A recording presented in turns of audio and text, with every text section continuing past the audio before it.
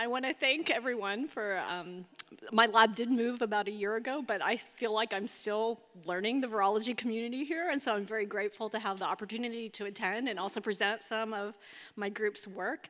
The story I'll tell you about today has been very much a collaboration between members of my lab, and they're pictured here, and the research groups of Nathaniel Gray and Eric Fisher. We all started collaborating when we were still at Harvard.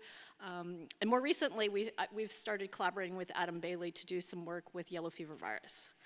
And thanks to the excellent talks we heard this morning, I could zip through the introduction.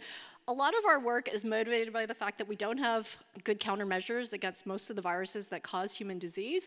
We do have, however, a very successful paradigm for antiviral therapy, and that involves using highly potent direct-acting antivirals that bind to a viral protein and inhibit or somehow derange the normal function of that protein. And these are mostly targeting viral enzymes, so viral proteases, polymerase, HIV integrase, et cetera. And we use these agents, we need them to have very high potency, and we also use them in combination in order to avoid the development of resistance. The challenges to this strategy are like, one, there's a practical challenge in that it's hard to develop in real time direct-acting antivirals for emerging and newly emerging viruses. But in addition to that, most of these direct-acting antivirals have fairly narrow spectrum activity, the one bug, one drug problem, especially when you compare them to, say, commonly used antibiotics or antifungal agents. There's also an issue that when we use these direct-acting antivirals as monotherapy, resistance can develop quite rapidly. And these problems are especially challenging for RNA viruses due to the ability of those viruses to generate genetic diversity. And so with that background in mind, my lab over the years has been very interested in developing new antiviral targets or validating new antiviral targets, but also developing new pharmacological strategies to try to achieve an antiviral effect. And as one example of that, we became very interested in, we became very inspired by work being done by our chemical biology colleagues in cancer biology and oncology to start pursuing targeted protein degradation as a strategy. And so because this is a short talk, I can't give extensive background on the targeted protein degradation field, but the idea is that instead of binding a small molecule to the viral protein and inhibiting or deranging the function, instead you use small molecule binding to drive or direct that viral protein towards a degradation pathway.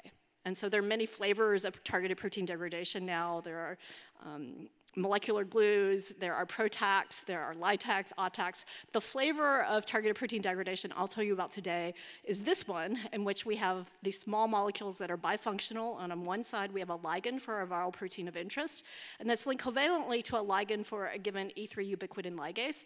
All of the work I'll tell you about today utilizes E3 ligands derived from thalidomide, and that binds specifically to cereblon, which is the substrate recognition subunit of this particular E3 ubiquitin ligase. And so these bifunctional molecules are referred in the literature as degranamides or PROTACs for proteolysis targeting chimeras. I think the most generic term is degrader, and that's the term that I will use for most of the talk. And so we became interested in this for multiple reasons, and to get into that, I want to compare and contrast sort of the functional inhibition approach versus trying to target something for protein degradation. And so on the left, if we have inhibition, again, we have a small molecule that binds to a viral protein. It has to bind in a way that interferes with normal function. To make those kinds of inhibitors, in general, it's very helpful, if not essential, to know what the biochemical function is, right? And then I think that's why, making protease inhibitors, making antivirals that target polymerases is a common approach because we fundamentally understand what those proteins do. That said, there are many, many viral proteins that we know are essential for replication. They should be good antiviral targets, but in many cases, we don't understand enough about their biochemical function to rationally design an inhibitor or to set up even assays that would enable high-throughput screening against those targets, right? So that's a challenge. In addition, the pharmacology of an inhibitor is driven by binding, right? The pharmacology is occupancy driven, and that if the small molecule dissociates, in general, the protein is immediately active and the virus can replicate. And so as a result, we need very tight binding in order to achieve the kind of antiviral potencies that would be useful. And to contrast with that, if we're going for a targeted protein degradation strategy, one thing that we were interested in is that by removing the protein from the cell, we're ablating all of its functions. And as we heard from Scott's talk this morning, many viral proteins have multiple functions. And when you take an inhibitor strategy, you're usually addressing only one of those functions. Whereas if you remove the protein from the cell by inducing its degradation, you're ablating all the functions. And in fact, you're ablating functions you may not even know about yet. So that was attractive to us. We were attracted by the fact that restoration of function requires new protein synthesis. And although viruses can be very good at accomplishing this, that's still a harder ask than simply having a small molecule dissociate. Okay. The pharmacology in this case, although you do need binding, the pharmacology is actually driven by the event of ubiquitination and degradation of the viral protein, which means that we don't need stoichiometric occupancy, and we don't necessarily need really long residence times in order to achieve significant antiviral activity. And that was attractive to us. And in fact, if you think about it, and you probably want the small molecule to come off, because then each small molecule can iteratively induce degradation of multiple copies of the viral protein of interest. Okay, and the other aspect of this pharmacology being event-driven is that our colleagues in cancer biology had demonstrated amply that, in this case, lower affinities can actually be sufficient to achieve the kind of pharmacology that you need without having really, really tight binding. So that was interesting to us, and in particular in the context of spectrum of activity and resistance, we were interested in examining this idea. And that's again because for the functional inhibitors, you need binding to have antiviral activity. And any sort of substitution in the compound binding site generally will reduce binding and reduce antiviral activity. And so those substitutions could reflect natural diversity out in nature, out in the wild, and it could also reflect, variants that arise during drug treatment. But in both cases, we were interested in the hypothesis that compounds that had this targeted protein degradation mechanism might be more resilient to all of these genetic variants, right, that lead to decreased drug binding. So that was the idea we wanted to play around with and investigate in the laboratory. Before we could do that, the first thing was, can we actually make small molecules that have this mechanism of action? And at the start of any new project, you question yourself and you come up with all the reasons why it's not going to work. And so these were some of our reasons that we worried it might not work. And that is, one, viruses are very well known to localize their processes to specialized compartments, specialized membranes, proteinaceous factories. But one of the reasons we think to do that is that it shields the virus from the host response. And likewise, we were concerned that this could shield the viral protein we wanted to target from the targeted protein degradation machinery that we needed to tap into. Secondly, viruses have evolved mechanisms to ensure robust expression. And so there was a question of, if we start degrading or depleting this viral protein, will the virus upregulate it? And we can never deplete enough to see a good antiviral effect. And then related to that is, at a certain point where we start to see cytotoxicity, because basically we're clogging the proteasomal machinery with this abundant viral protein. Okay, so those were things that we had to worry about and address. And so before we could test our idea, we had to answer this: can we actually make compounds that have that activity? And two, then once we had them, we could try to ask some of these questions about resistance profile and spectrum of activity. And so the first system we decided to try to apply this in was the hepatitis C virus, in particular HCV protease.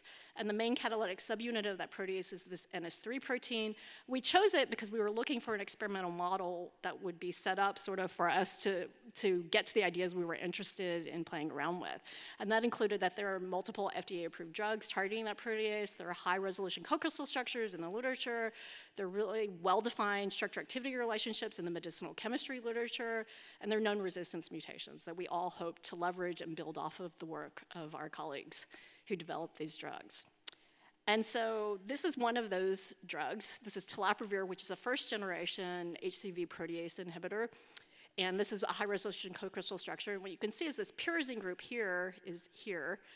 And it looks in the structure to be pointing out into the solvent. And so that's one example where we look at what's known, and then we start to ask, well, where can we put a linker, and where can we put an E3 ligand? And so we make our general processes, we make a number of different candidates where we vary the linker length and the linker composition, and we vary the linkage point on both the viral protein ligand as well as on the E3 ligand. We test those candidates then to verify that they still bind to both of those components, in one case NS3 and also cereblon, and we triage compounds that lose either of those interactions. And we take the remaining compounds and we start examining their effects on NS3 abundance and their antiviral activity. And so for time, I'm not going to go through the binding data because it's not that interesting, and instead tell you about how we look at NS3 abundance and sort of, in some cases, the easiest thing is just to look at infected cells. I think the challenge is that if you see reduced viral protein, you can't tell if it's due to this mechanism that we're trying to enact versus just general antiviral activity. And so to get around that, a lot of times we'll set up a reporter cell line in which we express our protein of interest, in this case NS3, as a fusion with EGFP. And in the expression cassette, that's followed by ribosomal skip sequence and then M-cherry, so that we can use the ratio of GFP M-cherry fluorescence as a readout for depletion of this NS3 EGFP protein. And so these are data where in black circles, I'm showing the parental inhibitor telaprevir, which doesn't do anything to the abundance of NS3 EGFP, and then 3 candidate degraders where we see nice concentration-dependent reduction in the GFP fluorescence, suggesting that we're getting depletion. To ask if we're on mechanism, we can do things chemically to modify the E3 ligand, for example, changing this hydrogen to a methyl group. And others had shown, and we verified for our own compounds, that that significantly reduces the interaction of this ligand with cereblon. And when we do that, those 2 compounds lose this depletion activity against NS3 GFP. We can accomplish the same thing by doing a competition experiment in which we add in excess of just the free E3 ligand to disfavor formation of the ternary complex. And when we did that by the fluorescence assay, again, we see rescue, or we see significant restoration of EGFP fluorescence, but also if we look by Western blot at NS3, these are 2 degraders. This is the negative control for this compound, and then when we do the experiment in the presence of excess E3 ligand, we restore NS3 levels, at least by Western blot. So we do these types of experiments as well as others to convince ourselves that we're depleting our target of interest and we're doing it via the mechanism that we intended. And then we have to ask, is it specific? And to get at that, the easiest or the best way for us to get at that is to do proteomics experiments, mass-based proteomics experiments. And so on the left is an experiment with an NS3 degrader, and then on the right, it's corresponding negative control that can't interact with the E3 ligase. And so for the degrader itself, the only thing we see significantly depleted is this NS3 EGFP protein. And we don't see significant depletion of other known substrates known to be depleted by the E3 ligand alone, which was good. And we also don't see depletion of other proteins by the negative control compound. So we do experiments to address specificity of our compounds, and once we're convinced we have something that is on mechanism and that is specific, or fairly specific, specific is always a relative term, fairly specific, we go into antiviral assays. And so in this case, Melisson did infections for 24 hours and then started the treatment with the degrader, and at the end of 24 hours, in this experiment at the end of 24 hours, examined the abundance of NS3 and lysates by Western blot, and then also titer progeny virus in the culture supernatants. And so for the Western blot data, again, first, for telaprevir itself, you see this reduction of NS3, but that is just due to antiviral activity, and it's not really cereblon dependent. Whereas for the degrader, we see this a more profound depletion of NS3, and we lose that activity when we go to cells lacking cereblon. And this depletion of NS3 is associated with very nice antiviral activity. Okay, so once we had those compounds, we could go back to our idea and ask, well, how do these compounds, if we compare these 2 compounds, how do they perform against variants that are known to have telaprevir resistance? And so again, we tapped into the work of our colleagues. Melisson picked these 2 mutations that were documented in the literature to arise in cell culture and as well as in patients after treatment with telaprevir or boceprevir, which is another first-generation HCV and a 3,4A inhibitor. And they had been shown to be stable on this HCV JFH1 background and not to interfere with viral infectivity, so no apparent fitness cost in cell culture. And she repeated this experiment. And so the data on the left are for the parental inhibitor, where wild type is in black and the 2 mutants are in blue and purple. And what you see is either of those point mutations is enough to significantly shift the antiviral activity curve over to the right to higher concentrations. Whereas the antiviral activity of the degrader compound appears to be much less affected by either of the point mutations, at least individually. The other thing that we did in parallel in the laboratory were serial passage experiments. And so if we passage this virus in the presence of tenofovir, we can recapitulate emergence of these mutations as well as other point mutations documented in the literature. We have not been able to isolate a resistant quasi-species after passaging in the presence of this degrader or our other NS3 degraders, although I have to say that's always the negative result, right? It doesn't mean it can't happen, but we haven't observed it yet. Okay, so then the second story I want to tell you about is not with HCV, it's with flaviviruses, which I don't think I need to give background why we're interested in that, so I'm going to skip through this. When the lab started, again, I was interested in non-traditional viral targets. And in particular, I was interested in the viral envelope protein, the E protein, which is a structural component. It's on the surface of virions, and it has essential functions mediating attachment, but also membrane fusion during viral entry. But in addition, you can't, as we know from Rebecca's talk, you need it in order to make viral particles, right? And so I was interested in when we started the lab, the idea of could we have small molecules that have multiple modes of action by binding to this single target? And it wasn't clear how to accomplish that. What we were encouraged by was that the work of our structural biology colleagues that this protein exists in many different structural forms during this replication cycle. During entry, it exists as this prefusion dimer on mature virions, and after exposure to low pH, it reorganizes and refolds as this postfusion trimer, and this structural change is the driving force for membrane fusion. And then similarly, we know that on immature viral particles, after they bud through the ER membrane into the lumen of the ER, E is organized as these trimers in which the viral chaperone PRM sits at the tip of the fusion domain, which is the yellow domain.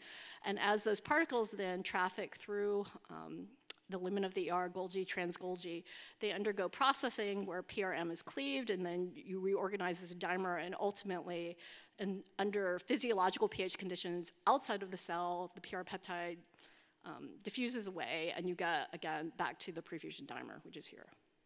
So the fact that they were distinct structures at different points in the replication cycle as a chemist was appealing to me, that maybe we could arrest some of these. How to arrest, like where to bind the small molecule to accomplish that was not so obvious, especially on the assembly end, because ideally we would block the budding itself and never let the particle form, and it wasn't clear how we could accomplish that. We had more ideas about how to accomplish this, and so that's what we set about doing. And because this is a short talk, I can't go into that work, but over the course of the last 10 years, we have made various small molecule inhibitors that bind to this form of the protein and block these structural changes and prevent formation of the fusion pore. And so that is all published work. I don't want to go into it, although I will point out that Bianca Linden from my lab is giving a poster on some of these compounds and resistance mutations to them. If you have time to go check it out, it's very nice work. Since we had these, and we knew that they were validated ligands of this form of the protein, we fed them into our targeted protein degradation projects and started to try to make degraders based off of them. And we picked two chemically independent ones. These are 4,6-disubstituted pyrimidine series. This is a 2,4-diaminopyrimidine series. We went through the same process of making candidates and arrived at these two degrader molecules that I've labeled GNF2-DEG for the degrader derived from GNF2, and then 212-2-DEG derived from this parental. What you can see is that in both cases, we see nice concentration-dependent depletion of E. And when we go to cerebral knockout cells or we make that chemical modification to the E3 ligand, we lose that activity. And so this depletion activity is also associated with antiviral activity. So here I'm showing you the parental inhibitor in black, and then the degrader in red. For GNF2 and then the 212-2 scaffold. And in both cases, by going to a degrader mechanism, we pick up a lot of antiviral potency. That increase in potency is itself cereblon dependent, and that if we go to any sort of condition in which we prevent interaction of the compound with cereblon, either by going to the knockout cell line or having the chemical modification on the E3 ligand or both, the antiviral activity reverts the activity of the parental compound, which you see really nicely for GNF2. The data for 212-2 are a little bit messier, but you see it's still the same general trend. So this increase in potency is associated with this change in pharmacological mechanism. that led us to ask, well, how are these acting? Are they affecting fusion, or are they affecting, which is what the parental inhibitors do, or are they affecting assembly? In terms of fusion, because we have so many assays, that's easy to determine. And what I can tell you is that they affect fusion, but it's not due to targeted protein degradation. And the activity is actually the same activity that we see for the parental inhibitor, right? And so these are under compound treatment conditions under which we can only affect entry, and the activity is the same for the degrader and the inhibitor. So then to get at, are we affecting production of particles, we went to a VLP system in which we express E with its chaperone PRM, and that's sufficient to drive spontaneous budding and secretion of virus-like particles. And so in our experiments, we do that transfection, and after different time intervals, we lyse the cells to quantify intracellular E. We also harvest supernatants and do PEG precipitations, ultracentrifugations to isolate the VLPs. And so we did this for the parental inhibitors and also the degraders. And so the first thing to point out is that, to my surprise, or to our surprise, is that the parental inhibitors actually affect intracellular E and VLP secretion. And we don't understand yet what the mechanism is there, although that's an area that I'm very interested in the lab pursuing further. The thing I want to point out is that the two degraders have the same activity, and it is cereblon dependent, and that we don't see it when we go to the cereblon knockout cell lines. Okay, and so that's the activity I want you to focus on and think about, because those are the compounds then we carried forward in terms of looking at resistance mutations. And so in our prior work, and Bianca has more information about these mutations on her poster, we had done cyclic immunogenesis on recombinant protein to identify substitutions in magenta that reduce binding by 5-fold or more, so 5-fold or greater increase in KD, as well as a couple substitutions that had no effect on binding to recombinant protein. And the Pichunin lab had performed reverse genetics to introduce these point mutations to whole virus and looked at sensitivity to the inhibitors, and indeed substitutions that reduce binding also reduce sensitivity to the inhibitors. These are single concentration experiments, but she did full titrations as well. And so we could take these mutations and ask, how does the degrader perform against those? And what we see is that the degrader is actually as good against these 2-point mutations as they are against wild type, again, which we think is consistent with our hypothesis that this mechanism is itself more resilient to single mutations that would reduce compound binding, again, because its pharmacology is event-driven, not occupancy-driven. Okay, and the last thing I'm going to show you is it has to do with spectrum activity. And so this is a phylogenetic tree that Wolfinger and colleagues had published based on E-protein sequence, envelope protein sequence. So we have the 4 dengue serotypes, and then Zika, West Nile, Japanese encephalitis virus, and yellow fever virus. And once we get past yellow fever, these 2 are tick-borne. And so first of all, going back to the idea of like having small molecules that are not just affecting fusion, but are affecting fusion and assembly, when we tested the fusion inhibitors and only allowed them to inhibit viral entry by temporally controlling when the compound was around, we see activity against dengue, and we also see activity against Zika, but it's really pretty crappy. And the EC90 value for Zika for GNF2 is over 100 micromolar, and I think for 212.2 it's 40 micromolar. If we allow the compound to be around and affect both of those processes, once we knew that they were affecting both processes, you see an improvement going from 107 micromolar here to 10 micromolar, 9 micromolar here, and a similar improvement for the parental inhibitor. But the important thing is that in blue, which is the degrader is always more potent. And we extend this to looking at these other viruses, mosquito-borne flaviviruses, we see something similar, in that the degrader is always more potent than the parental inhibitor. And in a couple cases, the parental inhibitor really is not good at all. For example, West Nile, the Kunjin variant of West Nile virus, we don't have great activity with GNF2, but the GNF2 degrader does fine against it. Again, so this represents natural diversity, in that we've been able to broaden the antiviral activity of these agents by converting them from an inhibitor mechanism to a targeted protein degradation mechanism. And so that's N of 2. We're interested in applying this to other targets and also other viral families. And we're especially interested in applying this against things that have been hard to drug, like NS1, right? Where you might want to inhibit it, but it's not always clear how you accomplish that with a small molecule. And in this case, by instead trying to deplete the protein from the cell, could you achieve the antiviral effect that you want, or the immunomodulatory effect that you want? Okay, so again, this was the idea that we're continuing to pursue in the laboratory, and I have to acknowledge, again, the people who did the work. as well as funding. We started this with seed money from Harvard, from internal funding when I was still at Harvard, and now we're generously funded by NIH. Thank you.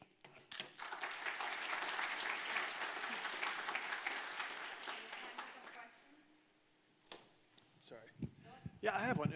Really interesting talk. So when you showed the volcano plots for the NS3 degrader, it looked like there were a whole bunch of proteins that were upregulated. So what were they, and what's the mechanism of that? That was, we think that this is general, and that this is an effect of we're clogging the proteasome, like we're competing with all of the natural things that are being turned over for utilization of the proteasome. And some we can make that go away depending on the duration of the compound treatment. And that particular data set, it went longer. And I think that's why we saw this like increase across the board in a lot of proteins.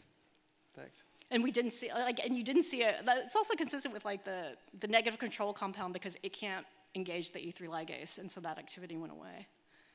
Thanks. Francisco Zapatero, lab, just to follow up on that question, would it be possible that those are actually targets of NS3, so host factors that are being targeted by NS3 itself? Potentially, yes. I mean, and we haven't really delved into that list very much. Yeah. Thank you so much. Very nice talk, thank you. Regular antivirals are, the efficacy of regular antivirals is very much attuned to potency as well as pharmacokinetics. Do you think that the event-driven activity of the degraders will have the same stringency for PK? I think it will be at least looking at what the people in oncology and cancer biology are observing, it's one, very target dependent, but in some cases where the resynthesis rate is slower, you don't actually have to have great PK just because you efficiently deplete and the resynthesis is slow enough that you don't see recovery of the cancer cell. And so I think there could be some antiviral targets where, again, you do need some binding, but the requirement to maintain above a certain level is maybe more relaxed. I mean, and conversely, there could be some viral proteins that are resynthesized very rapidly, and you may have even more stringent PK requirements. Right. Maybe you need to go for the much less abundant viral proteins. I think so, but I don't know. I mean, I think it's still, I mean, the field, not just for antivirals, but for in cancer and in autoimmunity and other people, other disease areas, what makes a good drug target for this approach is still being defined. And a lot of the conventional ideas we have for normal drugs don't necessarily appear to apply. And so I think the advice I'm always given, and that now I give to other people, is like, you kind of have to empirically establish what's going on, and eventually we will hopefully see patterns. Great, thank you. So a protein of interest you may want to degrade could be in many different places in the cell, right? So my question is, you use the specific adapter protein to hijack a specific E3 ligase. So in different cell types, I'm assuming there's different levels of different adapters and also E3 ligases complex, right? So, kind of what's the status of the field on developing a drug for different E3 ligase complexes or adapter proteins to degrade your target of interest wherever it may be? So the reality is, of the hundreds of E3 ligases, we only have good ligands for a handful. So the companies pursuing this, most of them have platforms now trying to define, because you can use that, right, for selectivity and avoiding tissue toxicities, and have platforms looking for E3 ligands for the E3 ligases that they're interested in. I think it'd be really interesting to make small molecules against viral E3 adapter proteins, right? But that's all emerging. I think for those of us on the academic side that don't have access to a huge platform by that, it's empirical. We know the good ligand. We know the ligands for which we have E3 ligases, and you start. I mean, look, with the envelope protein story, I did not think it would work because that gets inserted to the luminal side. Well, what I have been told is it gets inserted to the luminal side of the ER, and I did not think it would be accessible to this cytosolic E3 ligase, but yet it worked. Which again goes back to, I don't think there are hard and fast rules. If you want to do it, you end up just trying it and seeing what works. And a lot of times you think it ought to work and it doesn't, and then conversely you think there's no way it will work. I didn't think the degrader would work, and the people in lab did it anyways, thank goodness. and it worked. Very cool. Seems like we're learning the rules. Yeah.